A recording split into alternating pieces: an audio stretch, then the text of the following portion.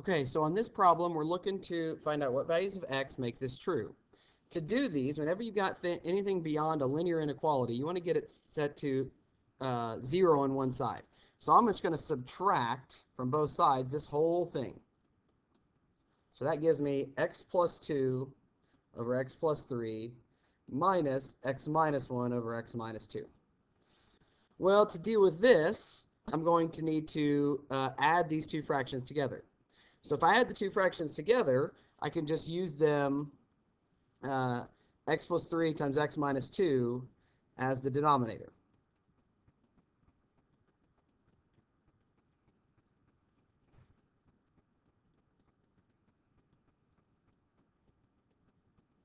So that's my denominator. So my numerator is going to be, for each one, I'm going to multiply x minus 2 times x plus 2. Okay, I've multiplied the x minus 2 to the denominator. So I'm just going to go ahead and do that multiplication. That one's an easy one. That's the difference of 2 squares, so it's going to be x squared minus 4. And then I need to multiply x plus 3 times x minus 1, which is going to give me x squared. When you just go through and you can do this multiplication off to the side, but it's going to be x, so x plus 3 times x minus 1 is x squared plus 2x minus 3. I need to add these together. So my denominator is going to be x plus 3, x minus 2, which I don't want to multiply that out because it's nice as it is. And then what's nice on this one is, because this is a subtraction problem, x squared and minus x squared cancel themselves out. Then the minus applies to the 2x, so you're going to have a negative 2x. And the negative 4 minus a negative 3 becomes plus a plus, so it becomes negative 1. So my new fraction looks like this: negative 2x minus 1 all over x plus 3 times x minus 2. That means the zeros are easy to find. When does the numerator equal 0? Well, just set that equation out. Negative 2x minus 1 equal to 0. Add 1. Negative 2x equals 1. Divide by negative 2. X equals negative 1/2. So that's one of the zeros. And then the problem we get, for instance, when does the denominator equal 0? Well, that happens at, so x can't equal negative 3. X can't equal 2. So you're always looking for what are the values that make it equal to 0, what are the values that x can't be. But you have to do this adding together to get to that process.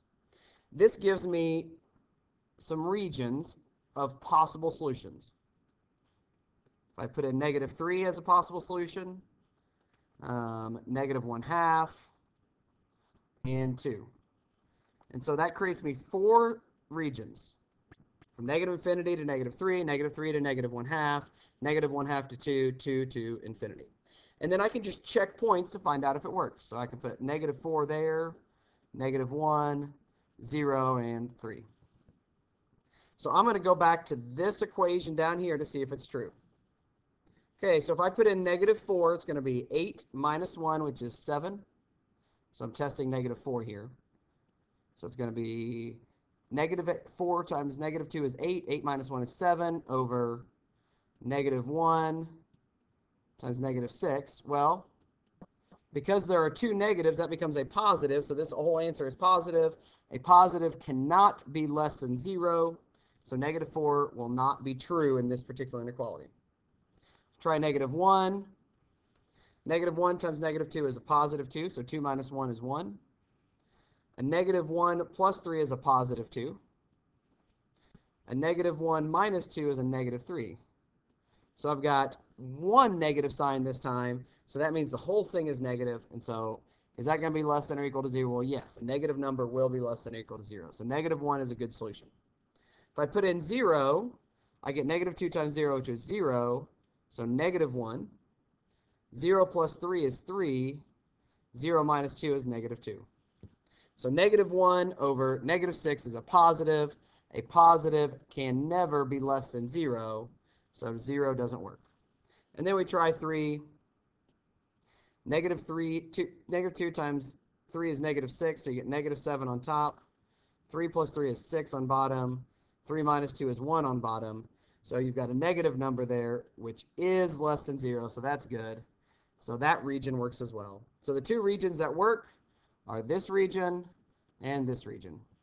So we write the answer as Well, we got to decide if we're going to use a parentheses or a bracket. So negative 3 was one of those x can't equal. So we know we got to use a bracket there. So it's going to be from negative infinity to negative 3, and then union with 2, which 2 also is something the answer couldn't be. Oh, we did that wrong. Sorry, let's go back to the start. Negative 3 to negative infinity to negative 3 doesn't work. It's negative 3 to negative 1/2, and negative 1/2 does equal 0, so you've got to put brackets there because it's less than or equal to 0. And then union with 2, which does not, x cannot equal, all the way to infinity. So there's your answer, negative 3 to negative 1/2, union with 2 to infinity.